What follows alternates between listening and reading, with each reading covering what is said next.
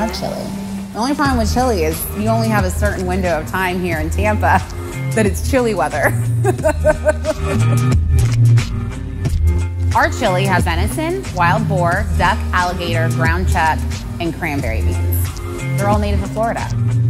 Ulele was an Indian princess, and she was best known for saving Juan Ortiz because they were in love. That all has influence on the cuisine. It's a Native American inspired cuisine. So you'll see a lot of the items that were indigenous to those people that was found in this area before Columbus even came to the New World. When they're fresh and you open them up, they should be covered in their own liquor, kind of. And that's the taste of the sea, really. This is gonna be for our char-grilled oysters.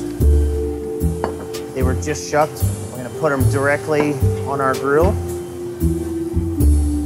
Our garlic butter, top of each oyster. You can see the nice smokiness coming from there. It's gonna season them as well. Our cheese mixture, we're not shy about how much we put on there. And you're just gonna move them around because some parts of the grill are hotter than others.